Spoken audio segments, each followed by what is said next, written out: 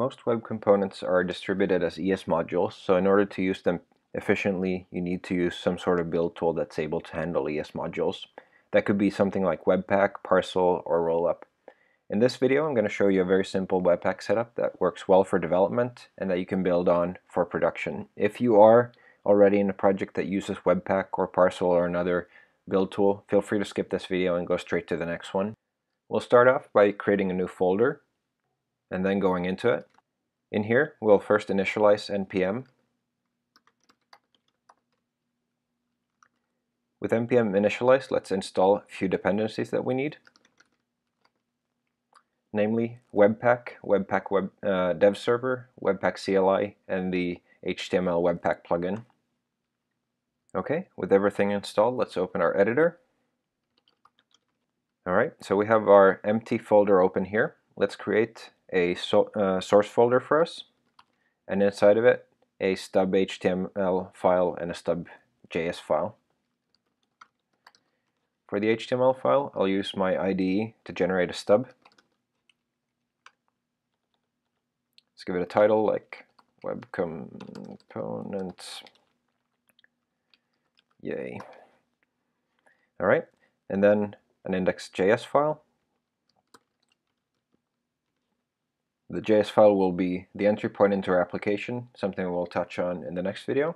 For now, it's enough that we just have a index.js file.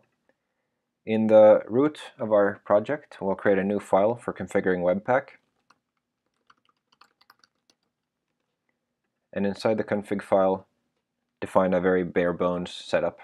Essentially what I'm doing here is I'm including the HTML Webpack plugin, and then I'm grabbing the mode that gets passed in from the command line, configure that.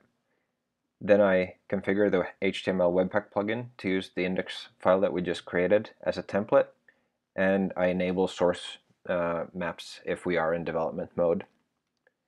Finally, we'll go into package.json and create scripts for running these targets. So we have two scripts here, dev, which will run the dev server in development mode, and prod, which will run Webpack itself in production mode. You should now be able to open up your terminal and run npm run dev. And if everything went well, you'll see that it compiled successfully, and you can go into your web browser on port 8080 on localhost and see the content that we just wrote in our HTML file. You can also notice that if you go into your HTML file and change something, it'll recompile and reflect that change in your browser immediately. So that's a simple setup that we can use for getting started with web components or any other project that uses ES modules. So be sure to check out the next video.